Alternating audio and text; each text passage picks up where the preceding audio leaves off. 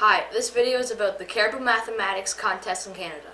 I'm going to show the solution for the February 2012 Grade 5-6 contest, question 17, which also came up in the Grade 7-8 contest. So the question is, the sum of three prime numbers is 168. What is the value of the smallest of the three numbers? So the key to solving this problem is to think of even and odd numbers.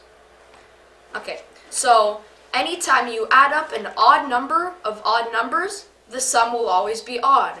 For example, 3 plus 5 plus 7, which is an odd number of odd numbers, would equal 15, which is an odd number.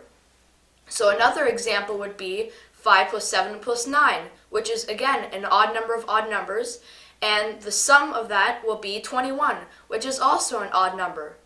But now it says the sum of the three prime numbers is 168, which is an even number, which means we have to have at least one even prime number out of those three prime numbers.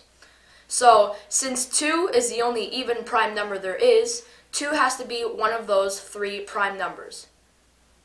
And since 2 is the smallest prime number there is out of all, 2 has to be the smallest value of the three prime numbers. So the answer is 2.